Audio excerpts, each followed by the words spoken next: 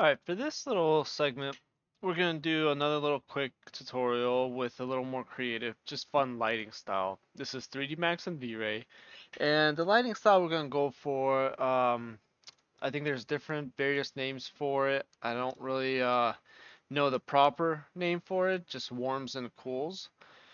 But I know the easier way to mention this is John Wick. When you think John Wick, the club scene, kind of like this. So you have the purples, the blues, the atmosphere effects. So that's kind of what we're gonna go for. So let's see, John Wick lighting. Let's see what that does. So if we, there you go, perfect example, John Wick lighting. So here we got the reds, we got the blues, we got a little bit of warmth from the muzzle flash. Another good example right there. Another beautiful example. Another one. So in a nutshell, warms and cools. That's the key ingredient in this style. I'm a real big fan of when we get the pinks and the baby blues, the teals. I think it's just a very fun style. It looks beautiful and it's very creative. So that's what we're kind of going to go for. So the first things first is I'm going to set up a car that's silver because I want my lights to do the fun stuff for the image. So right now I have a Ferrari and I'm going to just put in a dark gray, dark floor. Nothing really fancy with the floor, just a kind of like a little base foundation for our environment. There we go. So just something for it to sit on. Go underneath, make sure it's actually making contact. So something like that. As you can see, this car has some negative camber, just obnoxious and fun. All right, so first things first is we have to add the atmosphere. So with V-Ray, it's beautiful. I'm gonna go to the press 8, go to Atmosphere tab, and add the V-Ray Environment Fog. Now this is just kind of throwing settings together, and we'll see how it goes, and we'll adjust on the fly. So I'll probably set it to 30 feet, and I'm just gonna move the Environment tab over here. And now we're just gonna create a light source. So with that said, we're gonna go to V-Ray light. We're going to create a light and we're just going to create something in the corner. So I am going to actually make this a disc light, something like this, make it targeted, aim it at the car coming from over here from the back side. All right, turn on V-Ray RT. Now we're going to see what we got.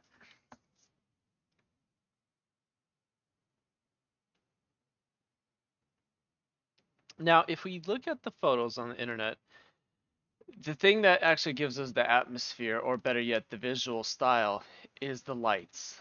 It's not the colors of the objects, it's the lights in the environment. So that's what we need to do, is we need to make sure we have the lights that oh, and change fog, the height to like 20 feet.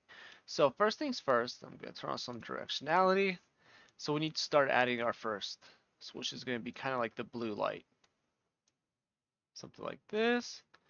I'm going to change this to watts. 800, 3000.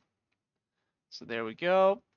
Now for fog color, let's just see what this does. So kind of lower the density, and I like what we're getting here. It's giving us some nice environmental play, a little diffusion. All right, so that's pretty. Now what I'll do is turn off effect reflection. So right now I'm just getting just a nice atmospheric tone. We're getting some specular highlights, some directionality of the car. I think this is looking cool. So now the next thing is to add the warmth. So we're going to just copy the light as a copy and just bring it in kind of right here, make it invisible. Bring it back. So I'll probably end up bringing it up maybe a little bit overhead. I don't really want to see the spot in the environment. See how we're seeing this in the top left corner? I do not want that. I don't want to see where it's coming from. I just want the effect of the light.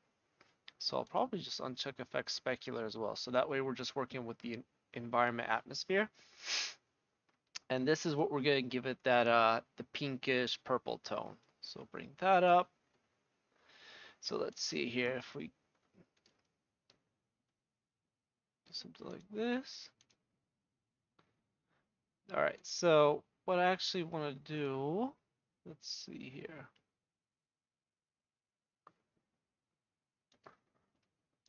We're probably going to go to exclude, include none, like so.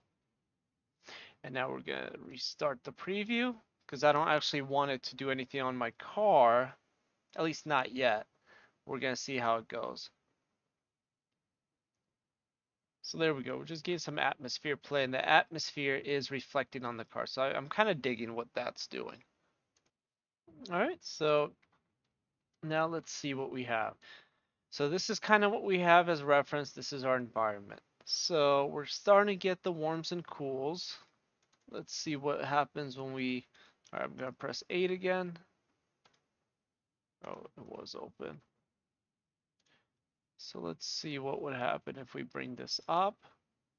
So as you can see, it's really blasting. Let's see what happens. We just gotta find something in between. Let's see what fog it missing. I think that. So I do not want that. None of that. So let's see, 30, 80, 20, 10. 30 was nice.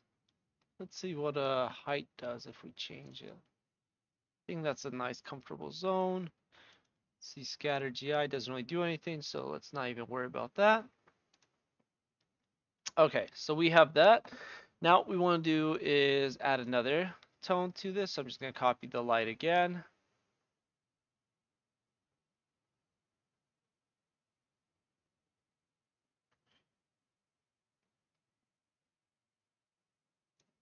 All right, so we're going to introduce the light again. Let's see.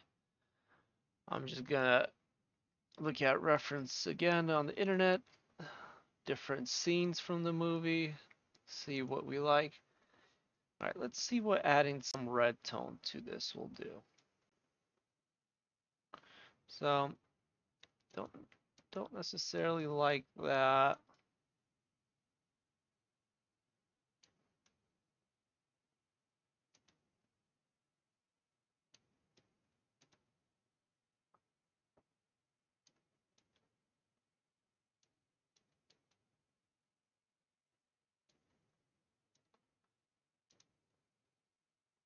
Okay.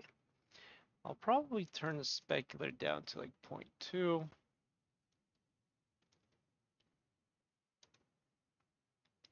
And then what we can do as well, so see under the lights, I'm going to uncheck use all lights. And this way I could control which lights I want. And the reason for this is, you know how I mentioned I don't like the annoying source of where the light's coming from?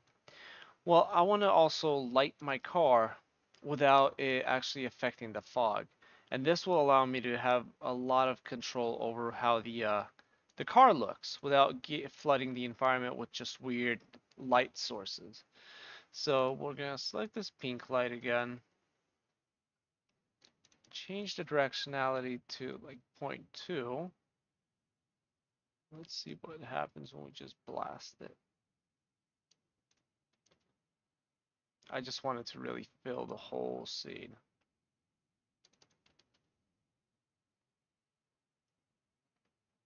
There we go.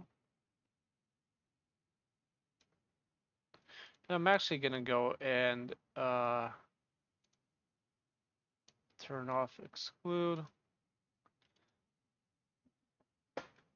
and let it naturally affect the car. I kind of don't like how it gives us a weird awkward shade.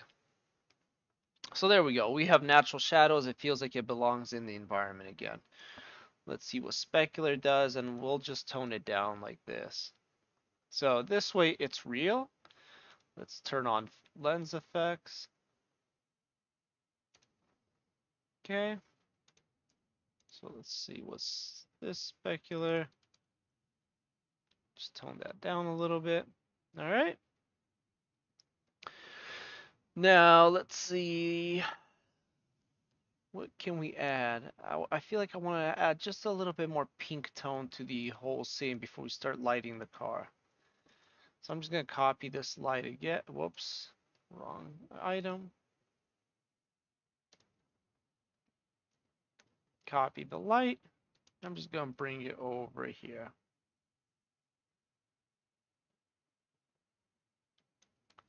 And let's see what we do. Nope, don't want that. So as you can see, what's happening is it's flattening the image. So what I want to probably try to do is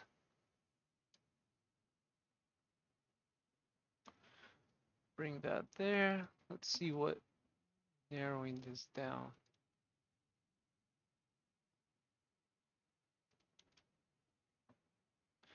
All right, I'm just going to darken the ground some, so that way it becomes more dramatic. Let's see, just bring this in.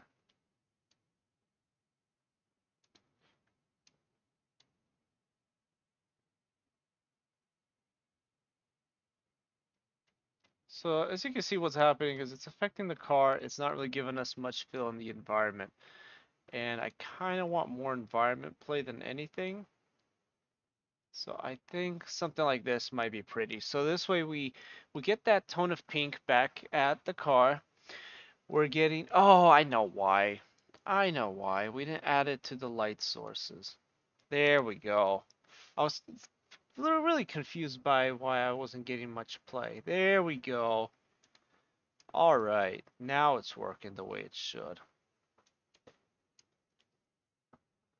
So now that it's actually functioning, what we're going to do is add some of that fill to our environment. And that's really adding a lot of fill.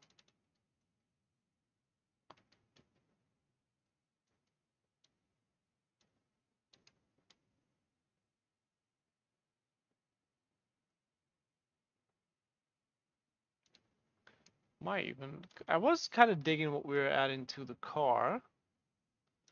So let's see that again.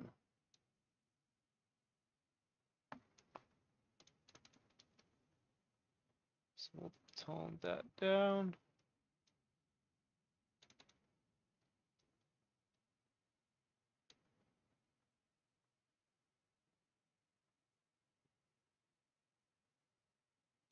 All right, so that's nice.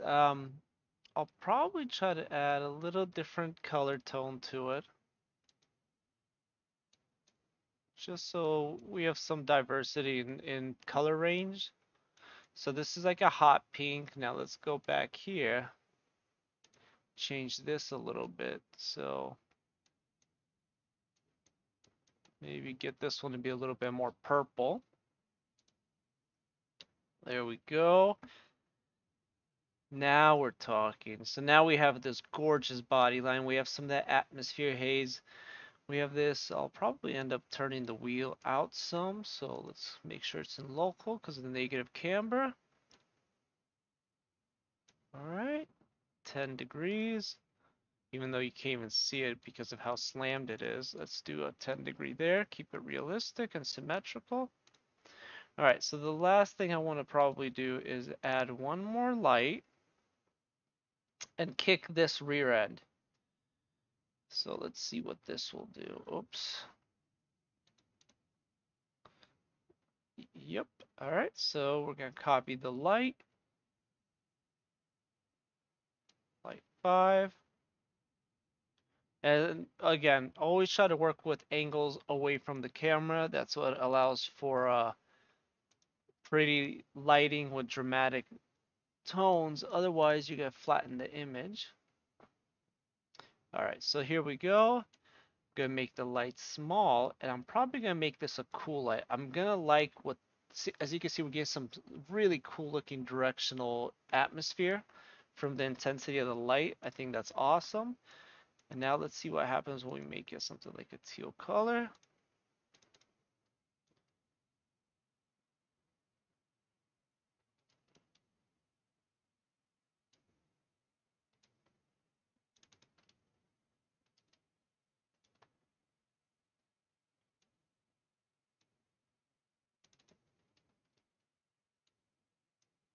bump it up some. Let's see what this will do.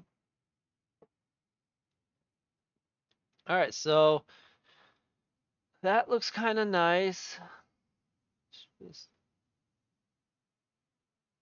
So we have some nice range in colors, and once we're retouching, we saturate it, this is gonna really pop. So now what's happening is we have this image, we have the car, and the car itself is kind of matte. It feels very matte finish, even though this is a very glossy and reflective car paint material. So what we're gonna do is tweak that. First thing I want to do is adjust my glass. I want to tint it. I don't like how clear and see-through it is. So we'll select this, glass windows, we're going to darken it.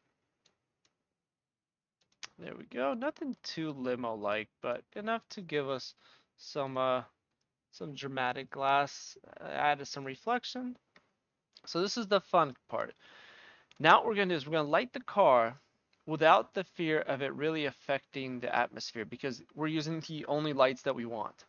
So I'm going to turn that out, close it out, name this ground, and I'm going to exclude it. Just like you would if you were to shoot on location, you would mask out the car, strobe it or light paint it, whatever, and just mask it in post. Well, we're just going to do it all in one. So there we go. Now that I have that, let me make sure I did exclude, not include. Sorry, there we go. That's where I screwed up, and that's why my car was still blank. So now that we have this, we're going to start seeing some exciting shape and definition in the sheet metal. And this is going to also give us some of that silver back into the image.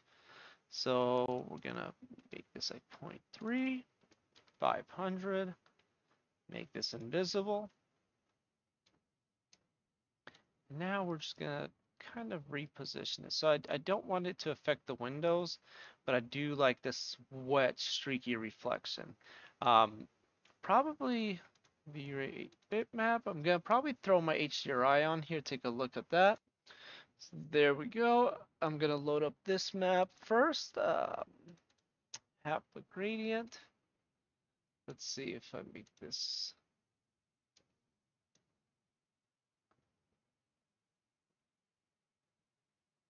All right, I am going to rotate this 90 degrees. So that way the streak is all the way across. Just like that. Offset the tiling so I don't get any bizarre line.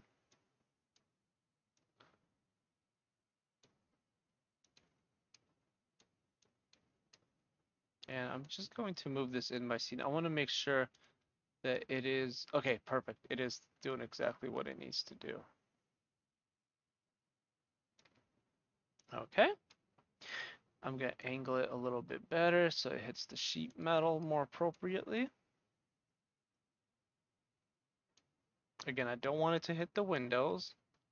Okay, this is beautiful. We're getting some nice streaky reflections. We're starting to see that gloss finish in the sheet metal. Now I'm going to copy the light again. Move it down. Turn off directionality. I don't want that. And then what I'm going to do is make it bigger, like this.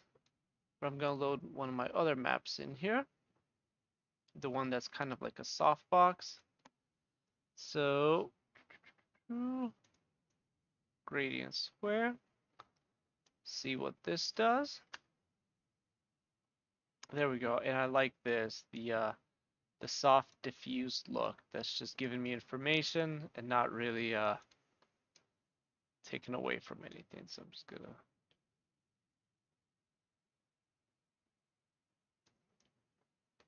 So there we go.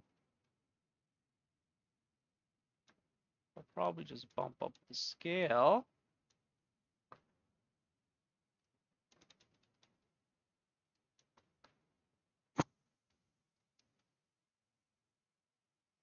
All right, now what I do want is some beautiful soft rim light. I'm gonna copy the same light source that I have here and move it above the car. Move it over to this other side. Position it above the car like so. Again, really push the size of the light. And now move it in the back.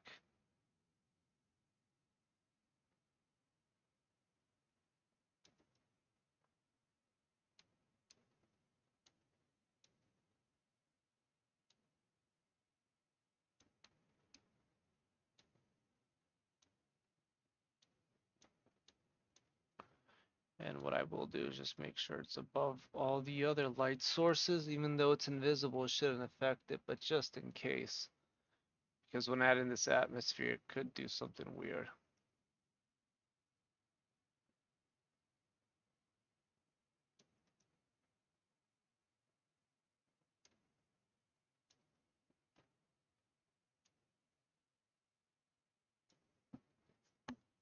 Alright, that's given us a nice beautiful rim light. Not too distracting, but still showing enough detail. I like that. I'm going to copy that same light over to the rear end to show off some of the shape and design of that rear end. Alright, and we're going to just move this light down. There, that's pretty. So look at that. We're getting some real curvature. The trunk area or the hood, whatever you want to call that, since the engine's back there. So 400, that's nice. And we're getting some rim light over here, some beautiful shape out here. And last but not least, these are aftermarket wheels, so we could try to push those out. So let me see if I have them in a layer, and I do. So I'm just going to make a selection set named wheels, and just to confirm, they are all part of the same layer. Beautiful. Oh, I hope this did not just crash. Okay, it did not. So I am going to quickly save this. There we go. All right, as you can see, my save was extremely fast. I always use XREFs for my working files, so that way they're extremely small and effective, and I also save hard drive space that way. All right, so wheels, we're gonna select all the wheels, and include them into the selection of the light. There we go, make sure that's invisible so it doesn't affect our view in any way. All right. And what we really want to do is just add some detail to these wheels. These are fun looking aftermarket wheels, so let's really make them pop.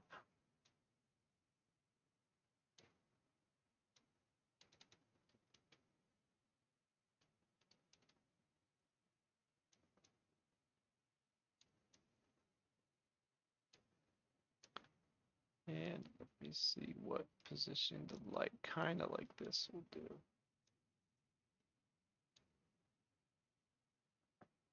Trying to find a fun angle. But then the other thing what you want to keep in mind is you don't want to go too crazy with the light and make it look like they don't belong in the scene. So I'm just going to turn it on and off. All right, so that's not too bright. That's enough to make them stand out, but not in a very obnoxious kind of way.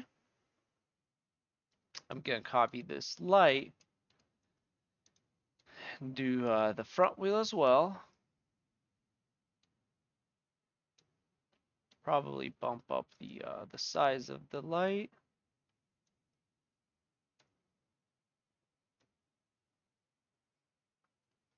There we go. And what I really want to do is I want to make sure you could see where the design element of the car is up here. So as you can see right now, it's starting to really fade into the atmosphere. While I do like it, I just want to see that the shape separation. So what I'm gonna do is this one light right here, which is our very big softbox.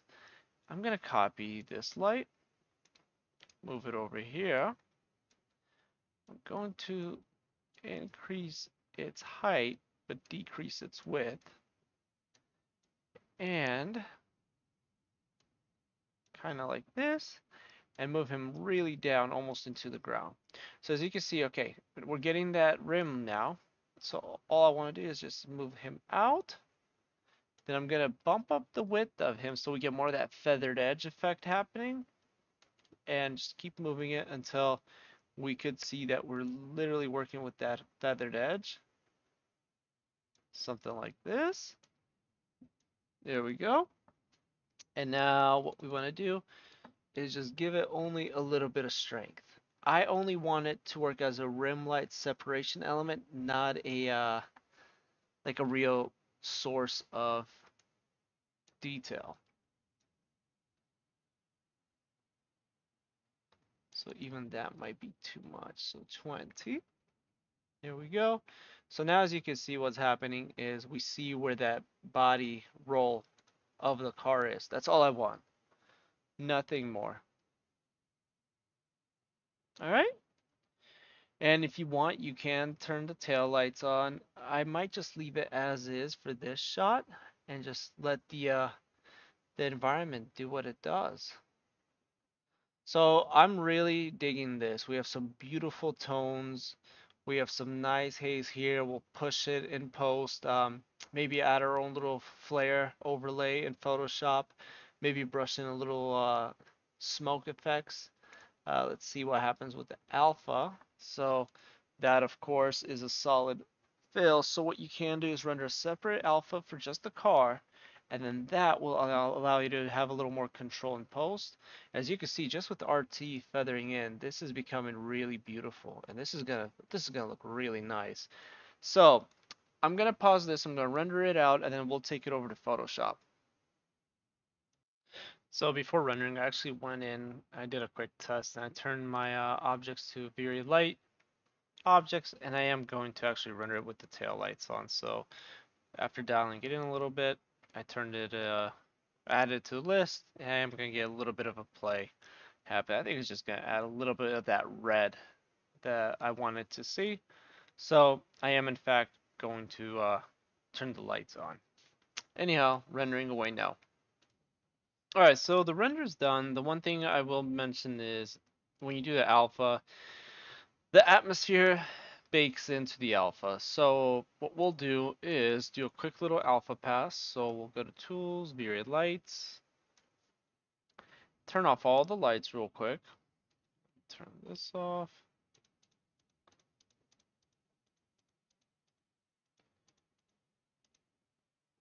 And actually what I'll do is turn everything on and quickly save the file.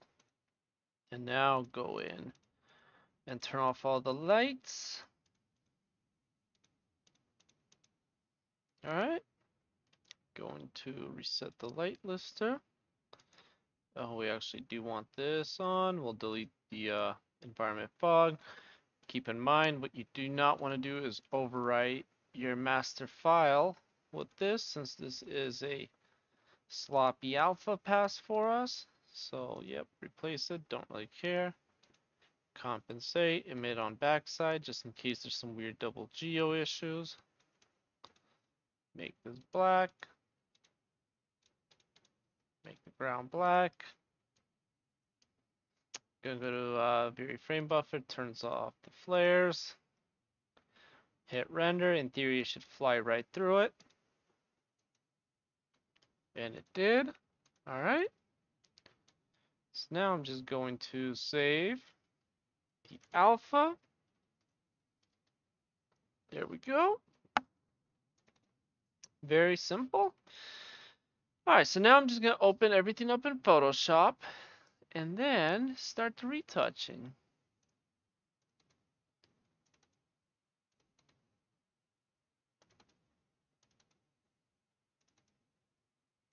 So let's see here.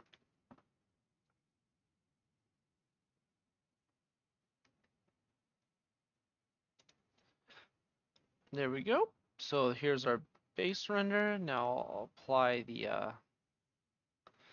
glare because I like lens flares on everything. Throw that on there. Throw the alpha pass in here. I'm gonna select the alpha. Change the blend mode. Don't need the alpha anymore. Make this a screen. Alright, so now we just do some fun retouching. So first things first is I want to add some smoky type effects into here. So I'm gonna throw in a little smoke image in the background. Make it a screen. Gonna colorize it. There we go.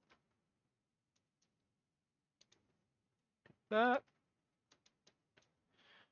I'm just gonna change the intensity of my brush.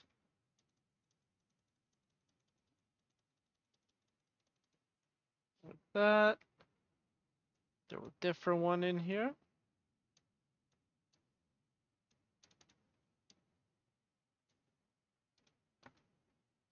Alright.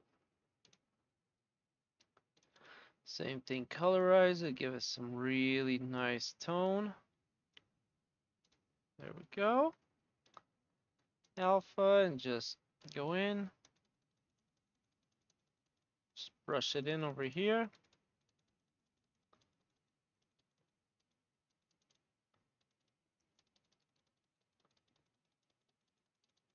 There we go, and what we'll do is add another colorize, or yep. And I do want it to have that hint of purple.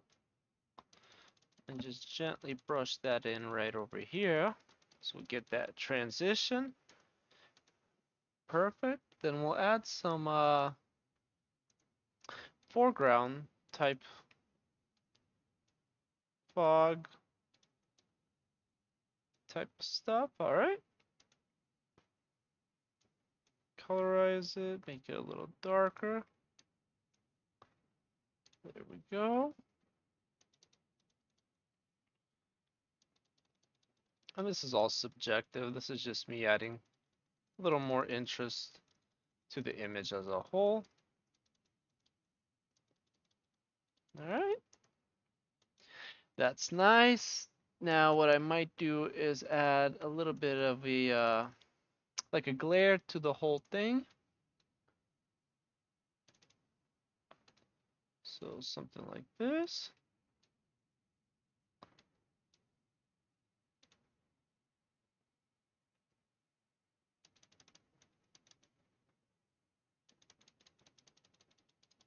Alright.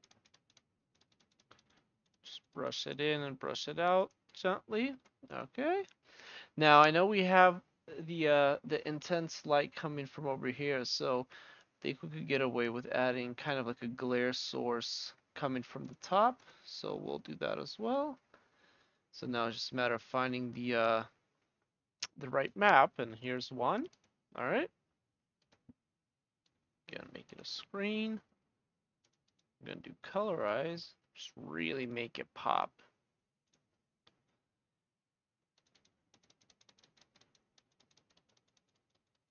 There we go. Perfect. So now that I have that, as always, the